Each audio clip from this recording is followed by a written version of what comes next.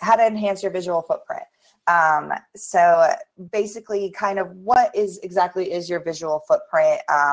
It's kind of just like how you represent your company through photos, because obviously everybody kind of knows right now that photos are so important with social media. I mean, as far as like, we had Facebook where people had photos and writing, and then we had Twitter, which was just writing, and then that was all surpassed so quickly by Instagram, which is really just photos, and things like Pinterest, which are photos. So clearly people, when they're looking online and they're looking at things, they want to look at pictures. They don't necessarily want to read a lot of stuff. So actually, when I comprised these slides as well, I tried to use as many photos as possible, and I can just talk about them, because I am a very visual person. I'm terrible at writing.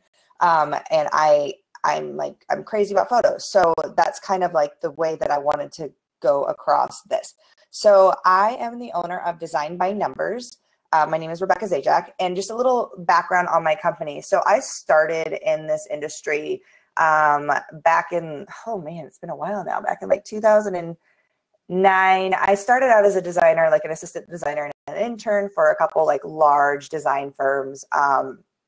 And then I actually went into television. I worked for some shows on HGTV and worked as an interior designer behind the scenes. So I kind of started in an odd place with interior design, and the fact that when you work for television, you don't actually have like a client that you deal with. Like, you interview the client and then you kick them out of their house for a week, and you go in and you design the whole house, and then they come back in, and you don't have any of those interactions with the client being like, oh, I don't like that. Why does it not look good, when you're like halfway through the project? So when I started my own company, it was kind of like, oh my gosh, like, how do you do this when the client's like literally breathing down your neck?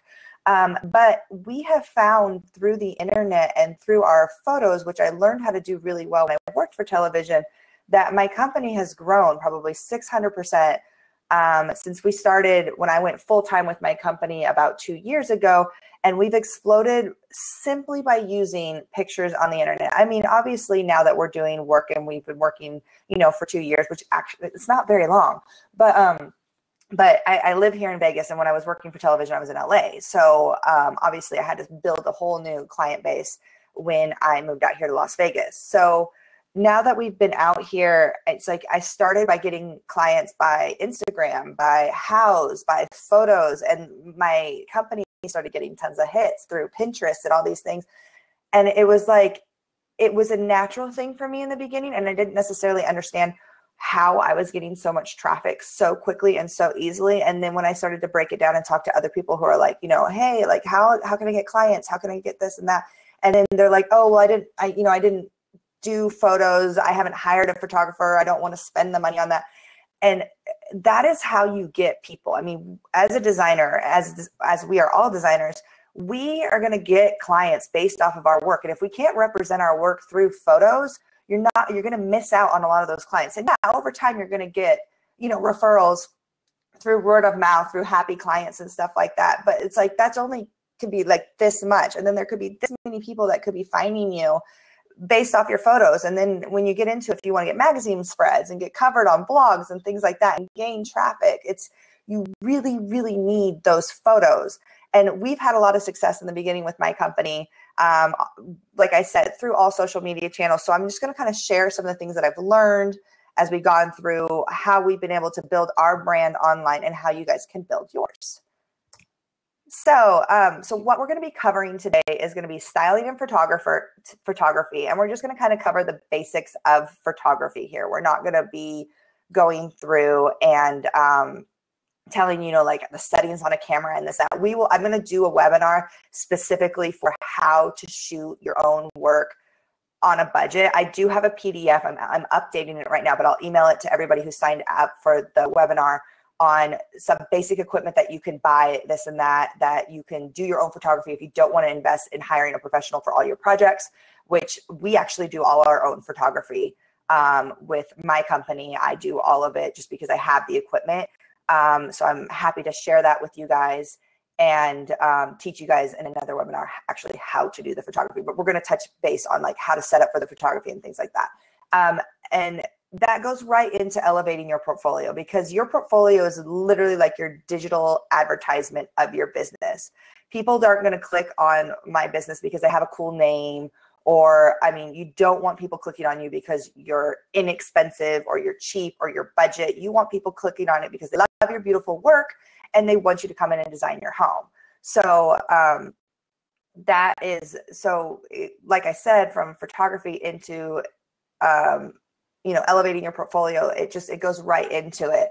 And then from there, once you have strong photography of your work, strong styling, all that good stuff, then you go in and you can create creating unique digital content. And that is where you guys are going to get people, you know, following your Instagram and going on Pinterest. And if you have blogs and things like that, if you want to get those hits to your website, Pinterest is number one place for me in particular where I get traffic back to my sites. That and being, you know, featured on other social media channels through emails. I've been featured with HGTV through their emails on like this designer, this and that, other blogs and things like that. But for the most part, that like general constant traffic to my site comes from Pinterest. And the way that you get the traffic back to your site from Pinterest is creating that digital content. But you can't do that without good photos. So it's all kind of like this big thing that you kind of got to start one place and get to where you are going.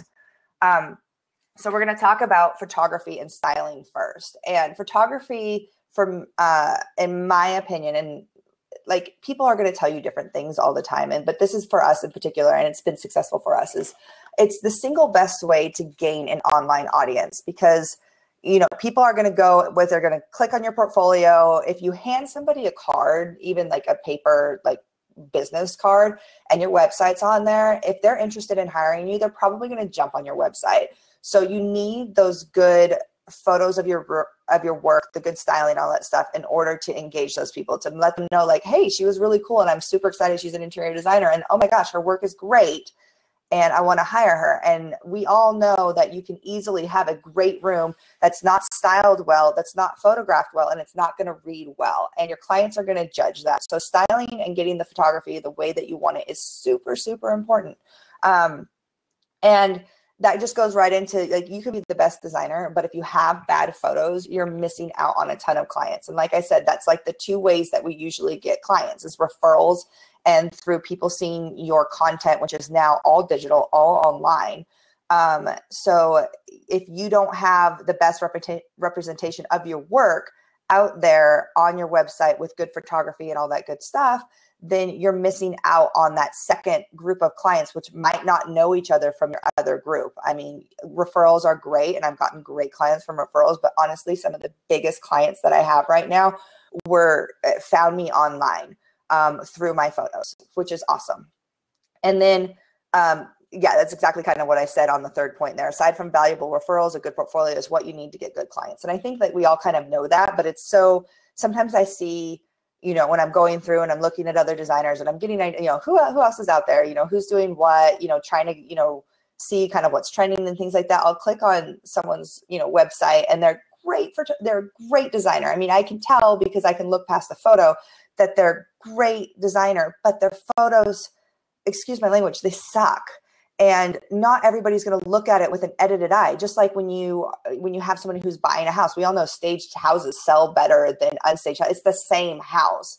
But if you stage it and you invest in that, then we know that someone's going to come in and probably get multiple offers on it because they just can't visualize it. So just like staging a house is going to make the house sell for more, staging and styling your work and photographing it properly is going to sell you as a designer for more money, for better clients. So the first thing you want to do, whether you're doing your own photography or if you're hiring a photographer, is you want to create a shot list. And for anybody who doesn't know what a shot list is, it's literally a list of what shots or pictures you want to take of your space. So this space in particular, this is Ian Brennan's house. I worked on Secrets from a Stylist with Emily Henderson way back in like 2010. This was our pilot episode that we did, and still one of my favorite rooms that we did on the show. And you can see the main room in there. The first shot on these little just sequence here is the overview of the room. Then it goes down into kind of like a cropped shot of the bench that's in the window, and then down to an even more cropped shot of the you know, the books on the table. And these shots are actually cropped down from the actual shots because they're squares so that they would fit in the slide. But I just wanted to kind of give you guys an overview of like what you want to do when you create a shot list. So when you do your shot list, you want to go through the room that you've designed or rooms and use your cell phone, because we are all walking around with literally a mini computer in our pocket. So you can use your cell phone and shoot some of those shots unstyled, bad lighting, so you know what angles look best. So you know that I want an overview going this way. Maybe I want an overview going this way. This looks really good. And then I really like these like details that I've done. You know, the window's really pretty here, so I want a shot underneath the window. The bench is really pretty because it's vintage. And then like maybe some details, I really like the styling vignette that I'm going to do over here. So I'm going to shoot this. And you literally make a list on a piece of paper that's like each shot that you want of the room. That way, if you have a photographer coming in, or if you're doing your own photography, you could make sure that you get those shots, which are going to be the shots represented in your portfolio. And then you can, I mean, you don't have to stick to it to 100%. Make sure you cover those when you're shooting it. But as you're shooting, you might be like, oh, wait, this angle looks great, or the lighting looks great this way. And you can add in there, but at least you know the day that you're shooting, because it can get kind of hectic when you like come in and you're propping and all that stuff, that you have a guide with what shots you want of the room. And you always want to start big. So start with the overview of the whole room and shoot down until you get to the little details. Because if you look through somebody's portfolio, there might be a shot of something that's like, wait, I can't see. I mean, and bloggers are known to do this all the time, is they shoot these little vignettes, these little tight crops of things. And you're like, oh, that looks so beautiful. But the rest of the room, secretly, it looks like crap. But that's okay, because you get that one photo. I mean, it's not okay in the fact that the rest of the room looks crap. I mean, I would hope that if you're designing a room, the room doesn't look like crap and you have one great vignette, but you want to make sure that like you get those little details. It's not just an overview of the room, but it's not just little vignettes. And then let's say you work with a client that maybe they ruined part. I mean, we're all designers here. So they went through and they changed your whole design plan. So most of the room, you're like, this doesn't really look like what I wanted it to look like. The client's super happy, which is great. But you're like, it doesn't really, like, it's a kind of bummer, because it's like, I don't really want to photograph this room because it doesn't look that great. But there is this one little element, this one little vignette in the room that looks great. Just shoot that. Like, you use that and put that in. If it's this much of the space that represents your work and the rest is a hot mess because the designer took their own initiative to change everything, still, I mean, you still invested your time in that. Get that one shot for yourself. Get that in your portfolio. If it's not the whole room, that's okay. But that's just kind of like what you want to do when you're kind of going in and approaching it. Then let's talk about propping. And I'm using Emily's work here again from her website, because she's kind of really, really known to be a stylist. And when I worked for her on her show, I considered myself a decent designer. I was good at space planning and scale and all that stuff, but where I was missing that key element was in the styling. So I was super excited to kind of work underneath her, because she started as a prop stylist, and learn her tricks from her trade. Everybody styles differently. So Emily in particular is pretty heavy-handed with the styling, if you've ever looked at her work. And if you haven't looked at her work, go to her blog, Style by Emily Henderson. I'm not getting paid to plug her or anything, but she gives really good tips on how to style. So if you're questioning, like, how do I do a kitchen? How do I do that? How do I do this? Go onto her site. She's a good one to do, or anybody who's really well known throughout the online community, and look at their work and see what it looks like. So what I've written down below here is that the key elements that you want to have with you when you go take photos. You want books, trays, boxes, art, and sculptural objects. So a lot of questions that designers get is like, oh, well, I did this whole room, but the client doesn't want to pay for all these styling things. And that's okay.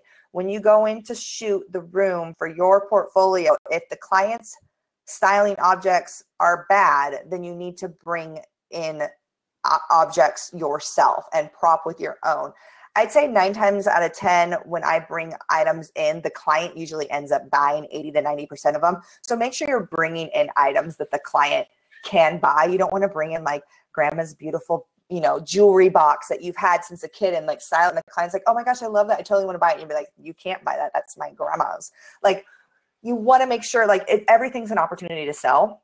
And when you style up the space for the client, then you get the opportunity to really kind of sell everything that you've done. So normally what I do before I'm doing a photo shoot is I dedicate an entire day to what we call schlepping. And that's going out and buying products. I always have some degree of items and things on my shelves. I mean, you can kind of see behind me, my office is a mess, but I have things back there that I always have that I find at like flea markets and Goodwill and dumpster diving. I mean, the really cool, interesting items can usually be found at like Goodwills, any type of, flea markets and things like that. If you live near Los Angeles, I know that the Rose Bowl is like the biggest flea market, but here's a little secret: go to the Long Beach flea market, because you're going to get better stuff for better prices, because it's not Rose Bowl flea market, which is in Pasadena.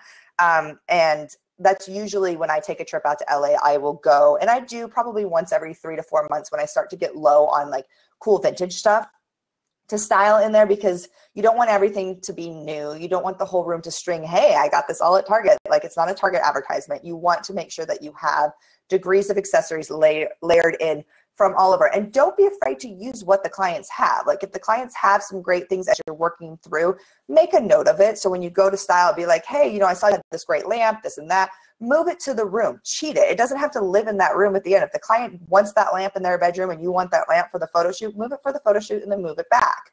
That's fine.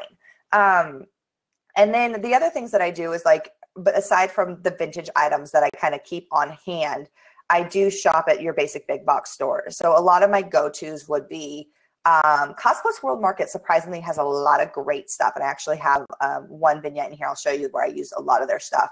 And then you always have Target. Target is great in the fact that they always are changing their inventory. So you can kind of go in and shop with their current inventory. And then if you wait a couple months, then those items are discontinued and then you have new ones. So that way you don't feel like it's like too much of like a Target advertisement. Like, we literally bought everything from Target.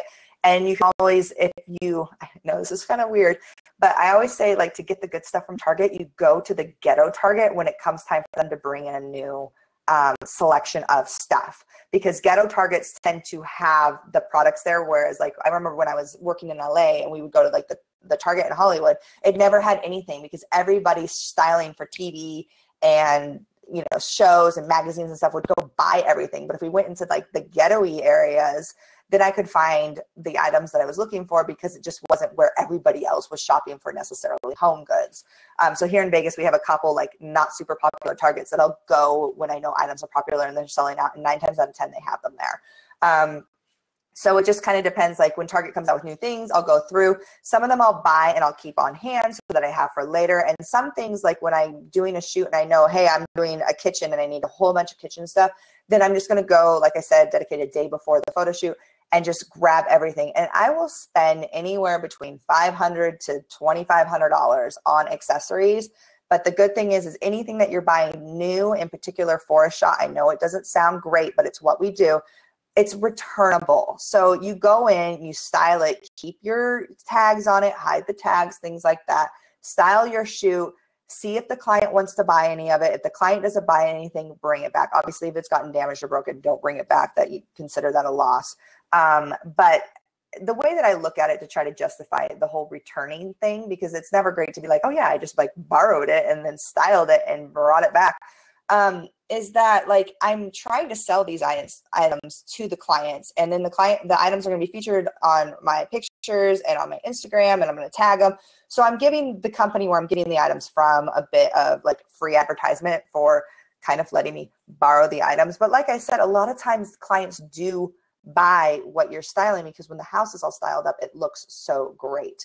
So, so that's kind of how I do it. And I will just get bags, and like, I usually will hire either an assistant, or sometimes it's a great opportunity for college students that are looking for internships and stuff like that. They love to work along with photo shoots, because they kind of get like, oh, it's the photos, it's the end, it's this and that. So for the most part, when you're out and you're kind of grabbing items, think about the room that you're getting them for. So obviously, if you're doing a kitchen, you don't want like a bunch of trays and, oh, you can do a tray in a kitchen, but like boxes and art and books, those don't belong in a kitchen. So make sure you're styling for the room that it belongs in.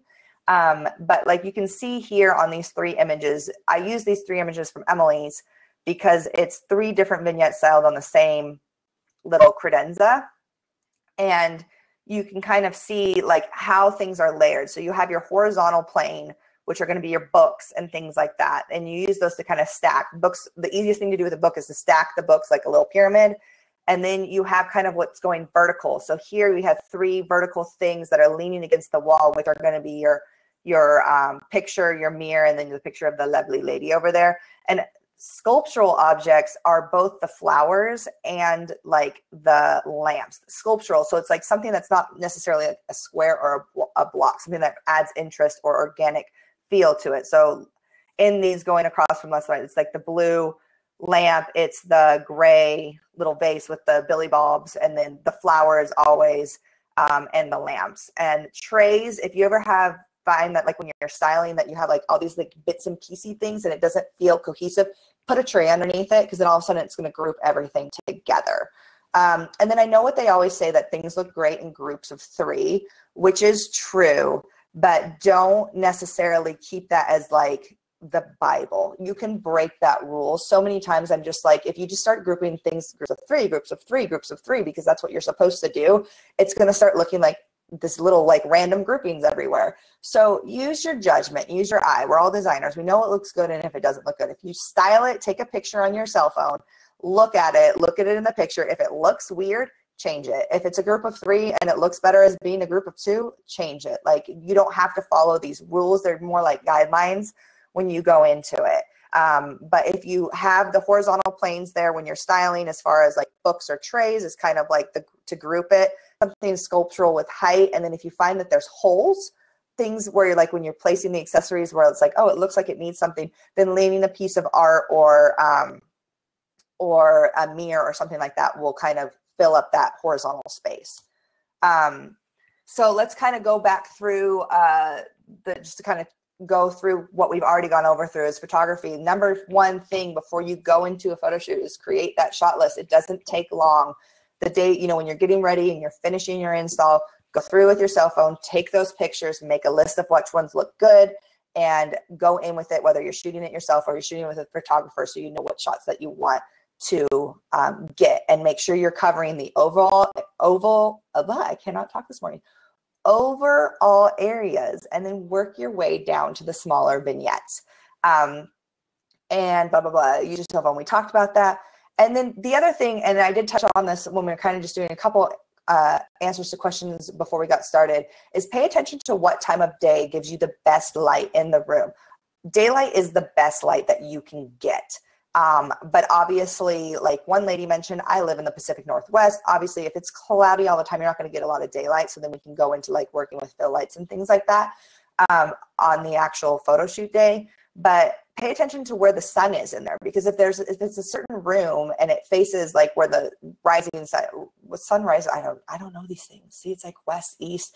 I have such a bad thing of direction, but I do know before I go to shoot it that I've been in the space long enough that the sun is really bright in the morning or it's really bright in the afternoon. And I don't want to shoot when it's a really, really harsh light, because it's going to create a lot of weird shadows. You just want that soft light. So just kind of pay attention to where the sun is at the house or the, commercial property that you're shooting.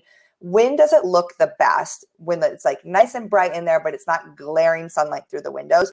That's when you want to schedule your photo shoot. And that's actually really, really important, because bad lighting can make or break a shoot. And you can see in this photo that I've put here that the window is completely blown out with the shears, but you don't have to see the details. I don't want to show you what's behind the window. Actually, what's behind the window in this particular shot is really, really ugly. So I allowed the sun to kind of blow that out on purpose. So you don't have to always show the detail that are in the windows. You can let that blow out a little bit. It's just kind of like the style of photography that you're going for. If you notice with real estate photography, when they shoot with the really wide angles, you can tend to see what's through the windows of a house. You don't want your photos to look like that when you're shooting for your portfolio. You want it a little more editorial. So if you do see some detail behind the window, that's fine, but you don't want the people looking and be like, oh, that's an awesome backyard through that window where you're trying to shoot the living room. And then the second most important thing to your photography is your styling. So buy props. If the client doesn't have the props that you want, if they don't have the budget to finish those final elements, if say you did like a kitchen renovation or like a house renovation. That's mostly what my my firm's doing right now, is we're doing a lot of renovations. So not a lot of furniture buying and things like that. So when we are done with everything, we buy all our own props, or we have some of the props that we've had on hand, from, you know, buying vintage and random Goodwills and stuff like that.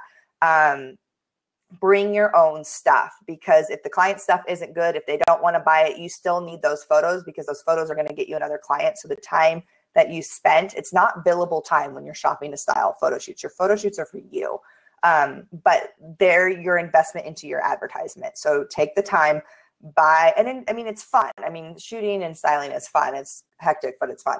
So buy the items and bring them in, and make sure that, you know, you get everything. And if it's anything the client decides they don't want to, you know, purchase at the end of it, then go ahead and just return it. Or if it's something great that you might use again, keep it. And, you know, maybe you're going to reuse, like I have some particular white items, white bases and stuff that I've used a couple times. And after I use them about 4 or 5 times, I'll usually, like, at that point, really try to sell them to the client, because I'm like, this has been in like 6 shots, and, you know, get new stuff. And then make sure when you're buying your props, you get your basics: trays, books, boxes, art, and sculptural objects. And then when you're using your shot list, you can make sure when you go through that, that you're using your shot list, and you can kind of get an idea of, like, hey, I need a vignette here, I need a vignette here, and make a list of those, like, props that you know you definitely need to buy. Be organized going into it. So, like, it does become hectic when you're just grabbing props from all these stores, but you want to make sure you get everything you need, because the last thing you want to do is spend $800 on props, get to the room, and be like, oh my gosh, why did I not buy any trays? So just make sure you kind of go in organized when you're buying those items to prop. And like here, you can see with the kids' bedroom, use the kids' toys. Like, obviously, I don't want to bring in like a bunch of adult books and things like that to prop a nursery. So this is actually my son's nursery that I put here, but you can see the only thing I actually bought to style this that I either didn't get as a toy or something like that is that little globe. It's a little vintage globe that I bought. It's a piggy bank. I was like, oh, I need something kind of like cute to go on top of a stack of books. And then I bought that little bookend that looks like a leather deer, because bookends are like really good when you're leaning books on stuff. The rest of the stuff was stuff that he was given as toys that I just used for the photo and styled it, because obviously with the kids' room, kids' stuff are colorful and playful, and that's what it just needs to look like. Obviously, when he gets older, it's not going to be like styled all beautiful like that.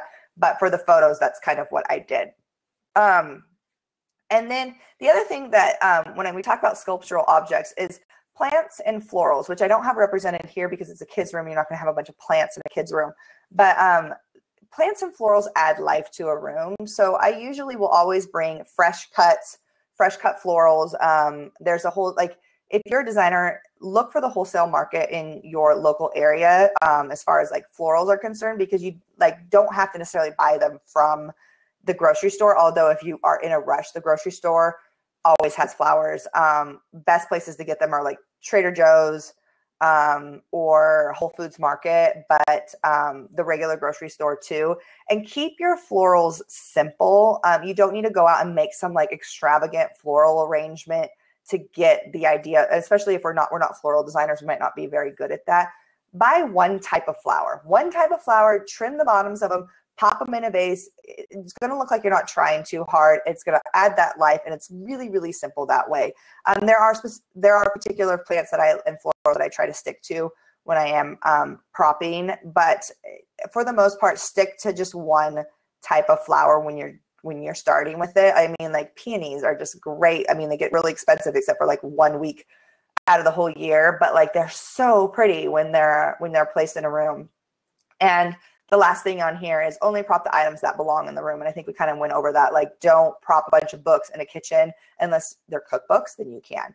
And then the last thing is hire help, especially if you're doing the photos yourself. Get an intern, find a student. I mean, I pay all my interns minimum, but at least with an intern, you are teaching them a little bit about, the end.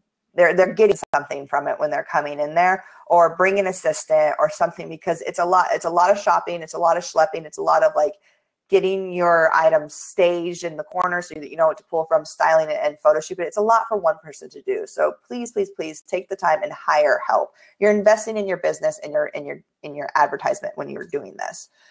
So you can see here, this is a bathroom that I did. And these are just kind of 3 images where you see the bathroom. It's actually it's a really, really small bathroom. So this is very hard to shoot.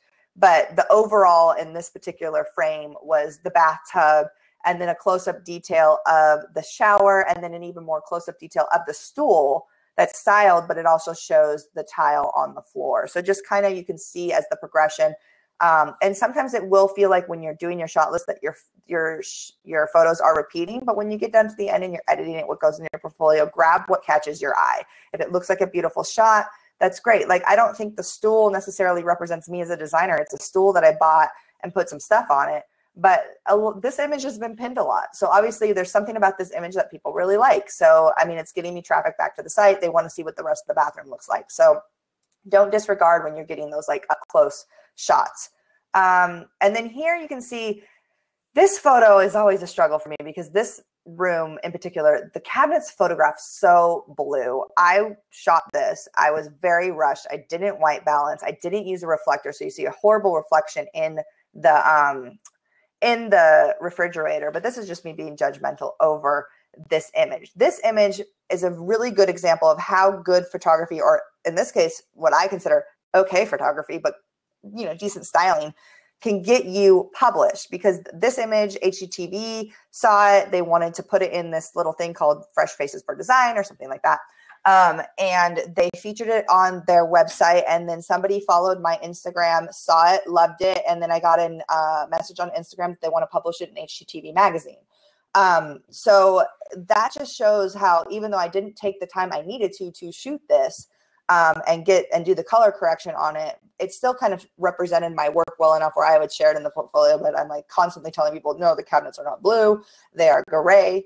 But how I ended up getting into the magazine. And then you can see here, to compare the styling on both of them, actually the magazine copied a lot of the styling that I did here with the lemons. You can see they used the lemons. They actually used the same thing, but then a magazine's gonna add a layer in of like more lived in. So they actually have something that looks like, you know, tea there. And then I remember the notes from the magazine on the styling is they wanted to make sure the florals, you couldn't see the stems in there. That vase in particular is from Target. They used my cutting board, and then the magazine theme for color was the pink and yellow. So you can see that the yellow Dutch oven is on the stove, and then the pink kind of rug in the corner. But for the most part, the styling is relatively similar. Their placement's a little bit better than mine. Obviously, she's a professional stylist, and I style my work on the side. And then when I look at it, I'm like, oh yeah, I really like what she did. And again, their images is just a lot darker than mine. I just like to blow out my images a little bit more, but you can see we've used reflectors so that the refrigerator looks clean and all of that stuff. So that's just a really good way to show like how your own photography, or if you hire a professional, can end up getting you published in a magazine. So on from that, some of these are outtakes. Actually, that bottom left one, because the horizontals aren't perfect, is an outtake, but it shows the styling for this kitchen. So this kitchen is another one that I think HGTV.com might be sharing at some point, because it kind of looks like Joanna Gaines fixer-upper style. This was done when I was pregnant, and actually the entire project moved over after I had my baby early, so it was still in demo, and it was a big mess. So there were some things that I wasn't like thrilled about that I found out later, like the client adding those posts into the island. Yeah, we won't go into that. That happened when I was in labor. But for the most part, let's talk about the styling of this room. So it's the room was really, really gray. The walls were gray. The client wanted gray. I was trying to talk them out of gray walls, gray cabinets. There's a gray undertone to the floors. So we needed to bring in a lot of warm woods to balance this room.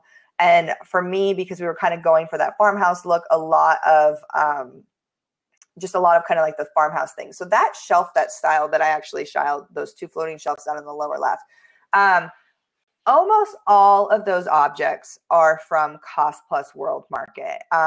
This was probably the first photo shoot I did after coming back from what really wasn't a maternity leave. And so I didn't have time to go through my stuff. I was just going to go. I think the only thing in here that's mine that I kept is that white vase on the lower left that's like kind of like round. And the rest of it, maybe a couple things are from Pottery Barn, but for the most part, that's all from Cost Plus World Market. The florals in this, other than the tulips on the counter, I went and bought those, but the billy balls which are kind of over by the round cutting board,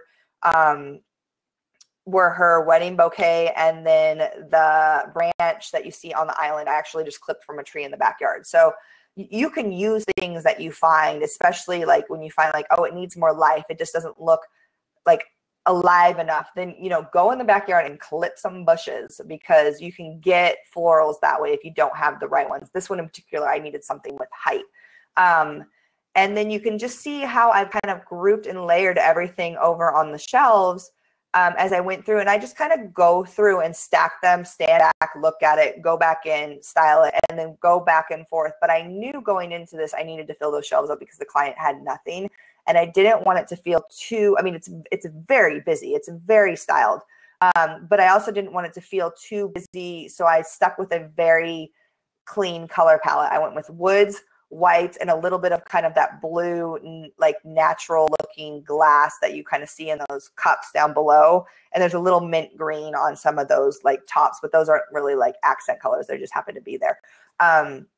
So that's just another one that I kind of went through. I wish I had it before we styled it, which I didn't take, of the kitchen, but just kind of a way to take something that wasn't necessarily an ideal looking room. And then I kind of blew out the walls to make them look a little less gray, because it was very gray on gray on gray, gray on gray. But the overall photo turned out pretty nice. Actually, the stools are from Target. And I put those together, and actually that took a long time, and then disassembled them and returned them because the ones the clients bought, I didn't love them, but I wanted to get this project in my portfolio. So this is me postpartum, like 2 months styling this, quite delusional, quite frantic, but the photo still came out decent. And then that's going to go into your portfolio. So basically you want to think of your portfolio as your digital advertisement. And like I said before, not every project you do needs to be in your portfolio. If you do a project and you don't love the outcome, or you took a client because you needed money, but it's not necessarily work that you want to be known for. Say it's somebody who, I mean, dare I say Tuscan, like that really dark Tuscan look. You don't love Tuscan, you don't like doing it, but it was a good client. You needed the money. Get it, it happens. Like there are sometimes when you just need to take a client to take a client. Don't put that in your portfolio, because if you do that and you take pictures of it in your portfolio, somebody who loves Tuscan is going to see that picture and hire you for Tuscan design. So if that's not what you're going for, like don't not take a client because it's not portfolio worthy work, but just don't shoot it and put it in your portfolio unless you want it to represent your brand. And that just goes right into like, make sure the projects that you showcase represent you as a designer. This kitchen, I do have it in my portfolio. It's a vintage revival kitchen from the 50s where we didn't change anything, but it's completely different than the farmhouse kitchen, but for me, it still represents what I do as a designer. So I'm fine with this being in here. And actually I got a really cool client that wanted to do this like retro bar in their mid-century house. So I did get an awesome client from doing this kitchen. And actually this kitchen got a lot of traffic on Apartment Therapy. Apparently vintage kitchens are a thing, although some people think that the walls look peach and they're yellow. So I've never gone in to color correct that. They look yellow on my monitor, but maybe they look peach on other people's. I'm not sure. So I really should go back in and color correct the photo, but I haven't done that. And then another thing about your portfolio, it's better to have a few really good projects than a ton of mediocre projects. So as you get more photos, as you get more work that more represents you, take out the ones that are not that great. Don't feel like you need 18 different projects representing you in your portfolio. You know, bring it down. It's okay if you only have one or two, because if they're one or two and they represent you and they're photographed well, those are going to bring you the clients that you want, as opposed to like, if you have 16 projects and they're all kind of okay, I might go through and look at 2 or 3 of them and just be like, oh, she's an okay designer. And then maybe I want to get a second opinion. So don't be afraid to only have, you don't need a huge portfolio. And then as you get better photos and better clients, you're going to get a better portfolio.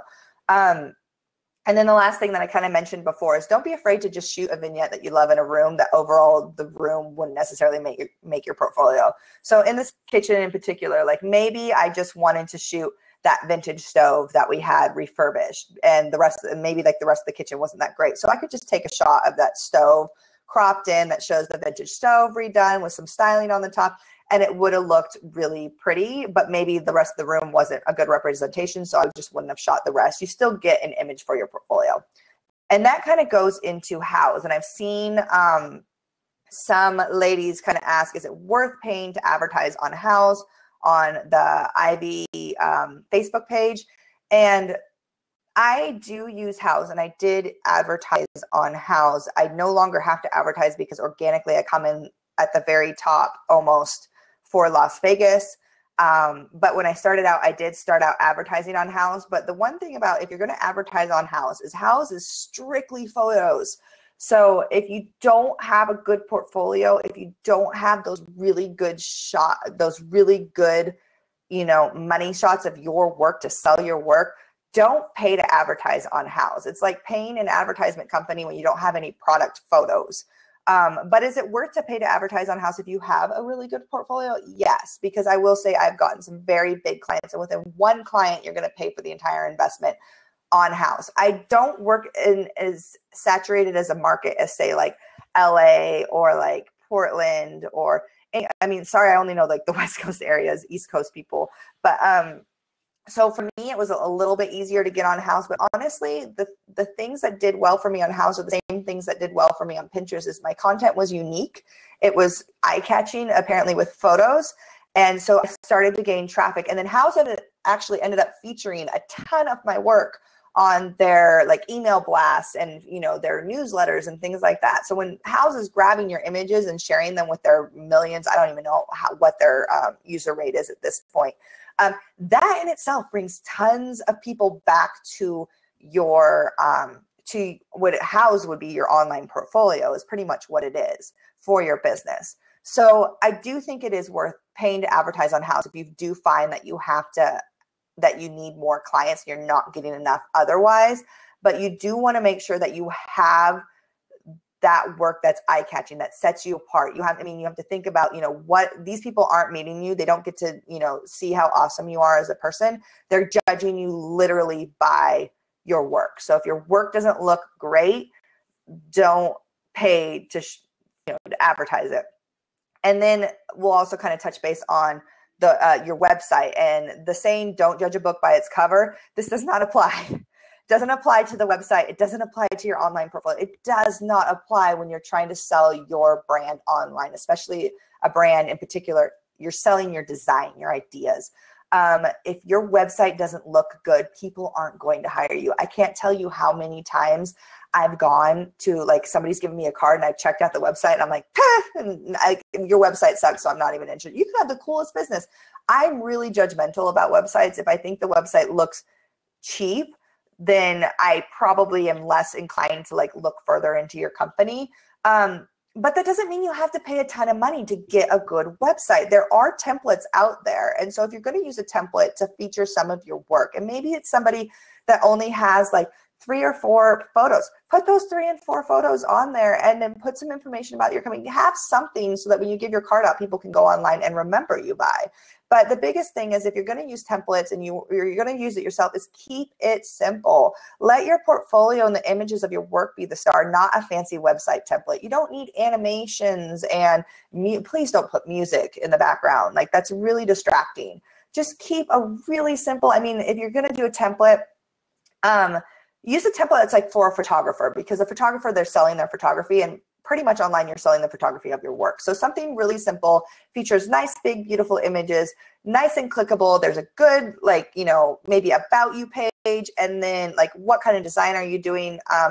I'm a huge advocate of not putting pricing online. Every project is different as far as pricing goes, but if you're offering an e-design service, that's something that you can do pricing online if you want to catch those people. But, you know, just know that if you're putting pricing online on your website, you're going to attract people who are price comparisons. They're not necessarily hiring you 100% off your work, but they might be pricing you out compared to other companies offering the same thing. And I don't know if those are necessarily the clients that you want to be going after. You want a client that wants to hire you because your work is beautiful. So make your work look beautiful online.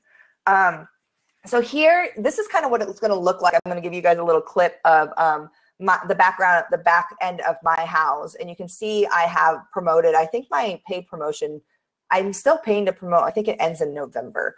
I've been on there since 2014. I didn't start paying for it right away. I think I paid for 2 years of promotion. But like I said, this next year, I don't need to pay for it because organically I hit the top. But you can see on here just how many people are looking at my photos on Houzz, which is a very, very saturated, you know, site of pictures. There's so many pictures on here. But in the last 30 days, I've had 56,000 impressions on Houzz. 71 of those are organic. The promoted ones are probably people local in my area that might be looking at things. But I'm not doing anything on Houzz other than I took the time, you know, a while ago to put some really good projects on here. I'm not constantly acting on this to keep the traffic up. It just does itself. So then you can kind of see, like, in the last 90 days, the 90-day and the 30-day are pretty consistent with each other. And then the 360, I mean, I've been pretty consistently featured on their little newsletters once they started using my work.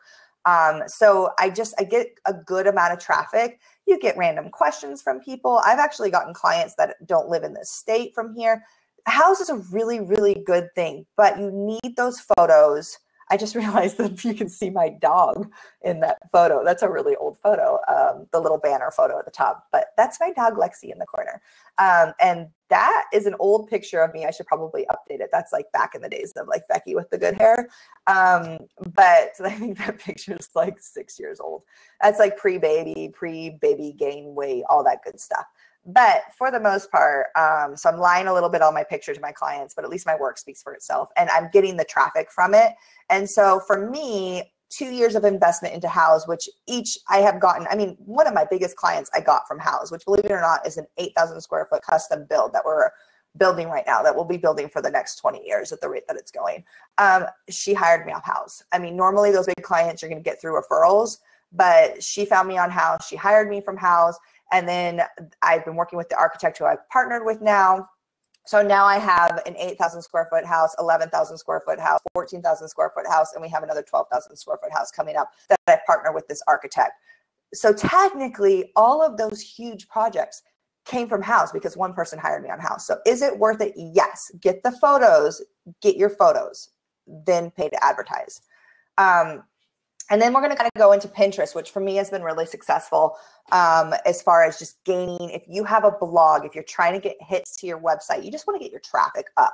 Pinterest is going to be the #1 place for you to get hits back to your blog. I know Instagram is offering things now where you can put stuff and then like click on it and it links over. It's a newer thing, but for me, Pinterest has just been really awesome. So what I did here is I grabbed 3 really popular trending images right now off of Pinterest. And you can see one of them is actually from Instagram. You can pin Instagrams now. I can't say I've been working actively with Pinterest lately because I've been so busy that I'm not like constantly promoting myself on there currently. But apparently you can pin off of Instagram. If you don't keep up with this stuff, it's constantly changing. And then I don't have a social media manager with my company. Maybe eventually I can afford to hire one to manage this stuff because it can get overwhelming. And that's why I'm just touching on the ones that for me have been successful. So the one thing that I want you guys to look at here is that when you share your content, and you want to make sure it's a unique digital content, you want to make sure if you're sharing stuff to get hits back to your website, it's your work. I mean, obviously you can share somebody else's work and tag them back. People are usually fine with that. But then people on Pinterest has probably seen it before. So these images here, like I said, were some of the popular ones related to interior design. And things that do well on Pinterest is the timing that you pin it, and you can find those graphs online. If you just look like Pinterest, when's the best time to pin? Just Google it, because I didn't want to bore you with a bunch of numbers. But visually, what does well on Pinterest is vertical photos, because if you look at your Pinterest feed, you're going to notice that like when you scroll up, the vertical photos get a bigger footprint on the page than the horizontal photos, just the way that it's formatted. So you're going to find that if you have two different photos from a project that you did, and one is horizontal and one is vertical, the vertical one, just by nature of it being vertical, is going to do better and get more pins on Pinterest. Which is actually kind of challenging for a designer, because a lot of our shots are horizontal because we're shooting these like horizontal planes. But just remember that when you create your shot list, if you're doing something to get content to go back on Pinterest, you want to make sure in your shot list that you have those vertical photos. Like these are the photos in my shot list that are going to, you know, do well for me on Pinterest. The other things that do well on Pinterest that are very well represented in these three particular images are images that contain a lot of white. Your eye naturally just gravitates towards white. So when you're in this stream of photos, the photos with this white, it's almost like the negative space in the photos. They're going to catch your eye more. So the photo with the stairs, you have all the white in the background. The photo with the table, the window, is that window in particular is pretty blown out, but you can see a little bit of detail. But I'm not looking through the window at what's in the detail on the window. I'm looking at the vignette on the table. And then the image on the right as well. The walls are white, the countertops are white. White images, or images with a lot of white, do really well. And that's why I tend to photograph and kind of blow out my photos a little bit to make them really bright, because online those do better. The last thing that does really well on Pinterest that isn't really represented well in these photos, and I don't necessarily use it 100%, is the use of red, which you'll notice with all advertising. Is like when somebody's advertising something and they have like a button or a click here or a buy now, it's usually in some kind of color of red. There's not a lot of red in these images. There is red flowers in the image with the stairs, and there's a little bit of like a reddish flower of the image on there. So these aren't necessarily great representations of that. Red in particular in interior design is a difficult color because your eye gravitates towards it so strongly. But if you're trying to do something to get clicks back, maybe you've done a DIY or something to like get clicks to your blog, think about the fact that if you add a lot of white, get vertical images, add some degree of red, or, you know, whether it's in your text or if it's in the florals, maybe you bring in kind of like a bright pink or something like that. Those things are going to catch your eyes more on Pinterest than if you just were to just create content blindly and then hope that people repin it. These are images that we've done on Pinterest. I'm not promoting them currently, but they have gone crazy viral for us on Pinterest. In particular, these hand-drawn images that we did back in our days when we did renderings by hand. The one on the left is my #1 pinned thing. It's actually longer than that. There's 3. So you can see how long that is, because there's actually one more image of what size rug. And we were doing that just to get people back. So we knew if we offered tips, if you offer a little, like you can read it really easily. That one in particular, notice it's not red, but it's pink. You know, it's in a lot of white negative space, and it's a very long image.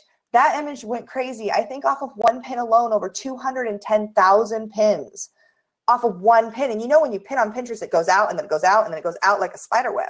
So you can, and the other thing is you can check your sources, check your source off your website to see what's being pinned. And there's also analytics built into Pinterest now. It wasn't at the time that we set these up, but it is now. If you want to check your source on Pinterest, you just go to pinterest.com/source/yourwebsite.com. And like I said, if I need to put any of this into like a PDF, you know, cheat sheet for you guys later, I can. But like that way you can see what is really popular for you on Pinterest. So image on the left with the sofa is obviously tips or a little bit of text that's easy to read will get a lot of clicks, a lot of repins. And then same sort of concept here. We had like 4 or 5 of these like tips, which still like I said, I'm not actively trying to use them to get traffic back for the site. But I mean, there were days when I was getting like 7,000-8,000 hits to my site strictly from Pinterest from these, like per day, which is pretty crazy in the fact that I am not a blogger. I don't constantly update my blog on my website. So, I mean, clearly I was doing something right. Maybe I should have followed through with it more. At the time I didn't, I was too busy. But that did well. And then when I did this nursery for my baby, I did another one because when I had him, I was kind of stuck at home. I wouldn't say I was stuck at home because I literally didn't take any time off. But again, another vertical one where I just wanted the images. I had a lot of horizontal images from the nursery, but I just really wanted to share it because I thought it came out really cute.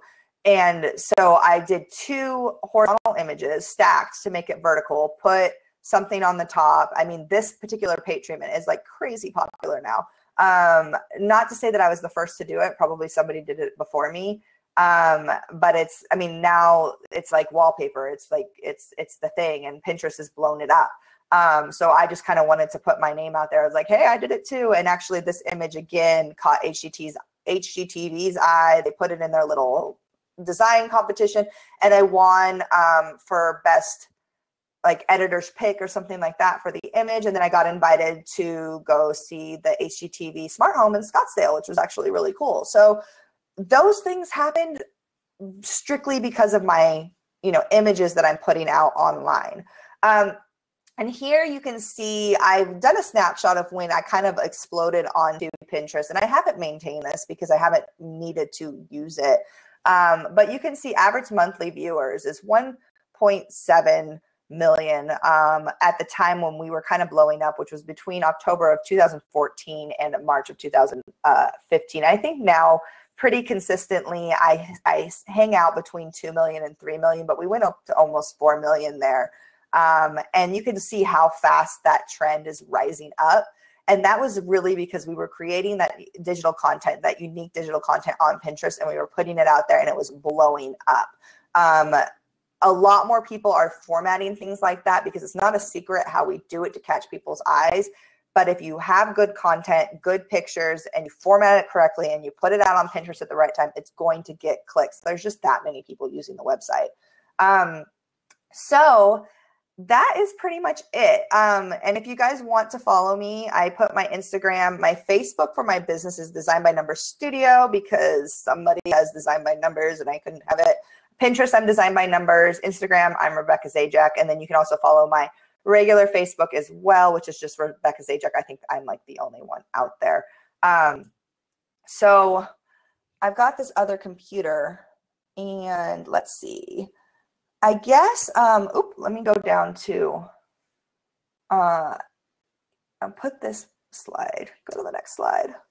And I kind of want to like go through and answer everybody's questions because like I said, this is the first time that I've done this. And I want to see if you guys have any questions on anything. And yeah, so anyways, and like I said, I'm using 2 computers. So I'm looking at the questions over here and it looks like I only have one. So for right now, I'm going to answer this question. Okay. How do I answer? Where's my answer thing? It's saying comment. I can comment on it. Can I? Oh, I have to answer it on this one. Because oh, then you can see my face, huh? Oh, wait, did I freeze? Oh, wait, there we go. Okay. Here we go. So I'm going to answer this question here. What are the best angles, slightly above, slightly below, dead on? Do they differ off of different types of shot, room, vignette, etc.? Yes. So the best angles really kind of depend on what you're shooting. And we'll touch more on this when we cover photography in particular, but you want to think of, you want to keep your horizontals horizontal and your verticals vertical as much as you can. So for the most part, when you're shooting, you kind of want to shoot like, I would say it's around 4.5 feet off the ground. You're shooting your overalls, not overalls that you're wearing, like your overall images of the room. But then as you kind of come into vignettes and stuff, some vignettes can be shot above directly, but you want to think of it as not necessarily eye level standing up, but almost like a belly shot for your overalls. And don't be afraid to test it. Like, you don't want to take an overall, like with your camera way up here, looking down at the room, like an aerial shot. That's a little weird. And when you're having questions about it, if you're in doubt, reference a magazine, reference a blogger who's really good at photos and stuff, and see, like, in a room that's similar to yours, what were the angles that they did. But for the most part, like, kind of like that belly shot, that 4.5 feet is like the sweet spot for a lot of your stuff. Okay. Tara from Ivy. How and when do you arrange? Oh, how do I arrange for photo shoots with clients? So this is kind of like a biggie one that I guess I didn't really touch on.